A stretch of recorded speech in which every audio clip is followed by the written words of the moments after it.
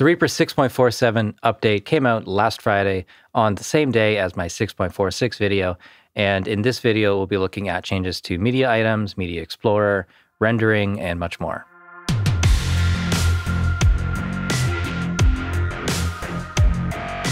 If you ever feel like you're falling behind on any of these new changes or features, click the link in the description below. There's a playlist that has all the changes going all the way back to Reaper 5.0, and you will learn a ton. There's so many great tips and things in there. We're going to start this off with changes to the action list, improve performance of large number of custom actions, and increase maximum number of custom actions and re-scripts. And in practice, that just means that searching is going to be faster. So if I search for color, it's instantaneous. Search for track, search for transport, you spell it right. It's just much quicker than it used to be, and the maximum number of custom actions and scripts that we can have saved with Reaper has been expanded. Yeah, so just a really small thing that will speed up working with the action list. For the CPU metering, add option to view CPU utilization as 1.0C equals 1 core fully utilized. So rather than overall percent of usage, we can have it as a number for a single core being filled. We'll find this in the effects chain and performance meter menus. So here's the performance meter. If I right click, I can display CPU utilization as percent for all cores or as a number for one core. So currently got this saying 0.5% CPU. I can switch it to cores. The effects are using 0 of a full core. So let's go back to looking at the average, 0.2 cores. And if I switch over to percent total, it's about 3%. So if I have an effects chain open, I can go to the options menu and then CPU utilization display it as percent or as cores. For the Mac version specifically, there's a couple changes. Improve performance of bridged plugins. Refresh various controls when switching to and from dark mode. Run media anticipative effects worker threads in real-time audio workgroup if time-critical priority is set. With a hint, may be useful for M1 Pro CPUs. And if we look at this in the Reaper preferences, we're looking at the thread priority. Having this on highest or time-critical may make a difference. If you have an M1 chip, M1 Pro Max, they have different high efficiency and performance cores, and this may make a difference in how those are actually used.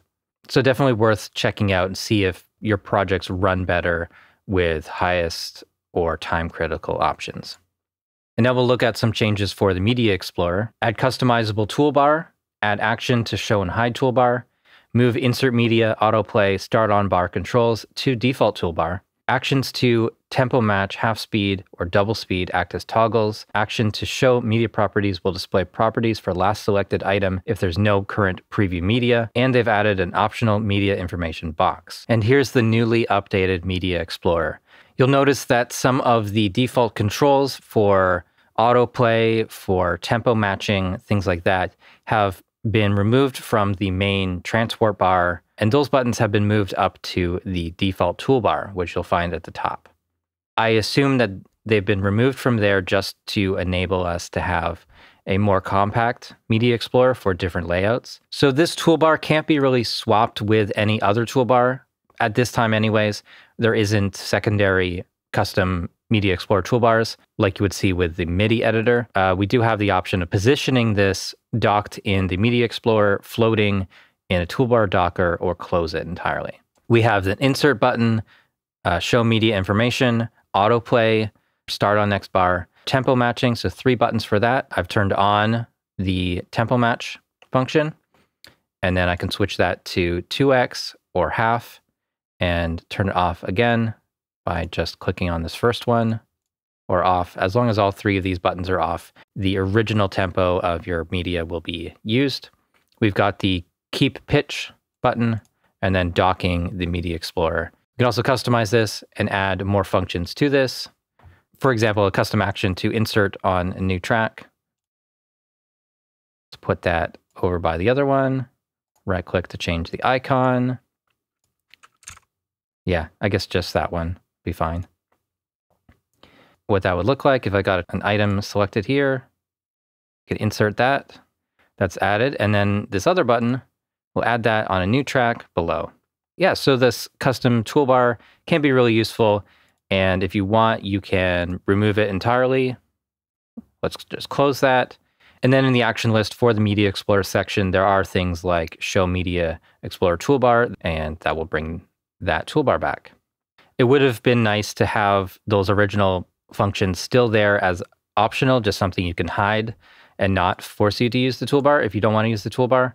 But yeah, but for people that don't ever work with loops, this is nice because it's a more compact view. And if we have a look down at the bottom preview area, we've got this media information section, which is essentially giving the same information as when we do the show media properties.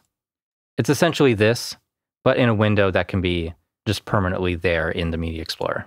This is going to show whatever is in the previewed media item. There's a small change for media item properties. Double click always resets volume to unity or pan to center. So I've got some items in the timeline here, and I've already changed their volumes and panning. So I'm just going to double click. I think there might be a minor bug here. I can see that the values are resetting, and if I apply this, they move, but you would expect to see this volume control move automatically. Maybe that's intentional, but it doesn't look quite right. For media items, add action to calculate loudness of selected items, not including effects or track settings. So if we search the action list for calculate loudness, we'll see two new actions here. Calculate loudness of selected items via dry run render, and calculate loudness of selected items, including take and track effects and settings via dry run render. So the first one would be just the item. So if I run this, we'll see that it's LUFS of -25. And let's set this volume to -6 on the track. And we'll run this, including take and track effects settings via dry run render. And now this is -31, exactly 6 dB below the previous one. So now we can calculate the loudness of the entire mix, just within the time selection, just the selected items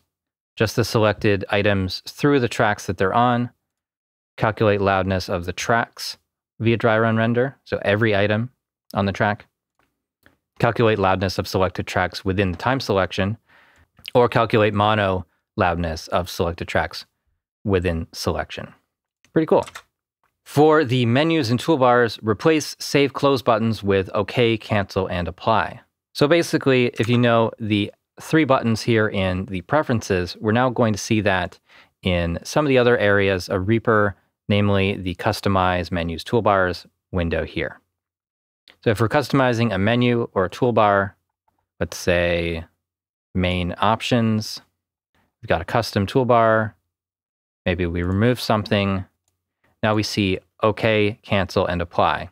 Apply will save the settings to the toolbar menu file and keep this window open. Cancel will close the window and not save your changes. And OK will save your changes and close this window.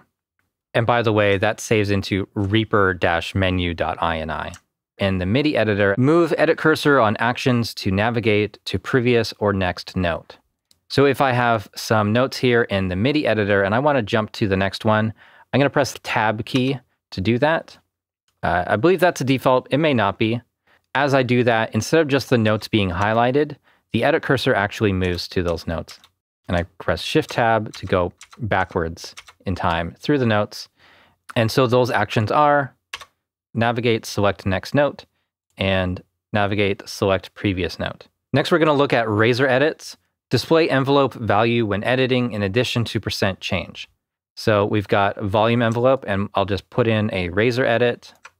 And if I use the trim function here, the tooltip will say the envelope volume, the amount in decibels that it's at, as well as the amount that you've just changed. And so the same happens for panning. I'll do the same. So it's now at 52% left. But this also works for effects. So if I add in REAQ, and I'll just touch a parameter, go to param menu, show track envelope, and close this. If I have a razor edit on this, and I move this, we see envelope gain low shelf REAQ minus 2.8 dB, and it's the 2.6 change. What happens if we have a razor edit across multiple envelope lanes? It will display for whatever one you're touching. So if you touch the volume, the tooltip will be for the volume, for the EQ, or it will be for the pan. But they will all move together by the same percentage that you're moving. And so the difference there is just instead of showing only the percent, it's now showing decibels as well. There are a couple changes for rendering. Add checkbox to only normalize files that are too loud. Add menu items under render dialog stats button to change which render statistics are displayed. So let's go to the render window and look at the normalize function. And in here, if we enable normalization, we can actually set it so that only the loud files get normalized down, which is pretty cool because we don't always want to push everything up or only push everything down. We may only want to normalize the files that are louder than the others. So there's a perfect option right there.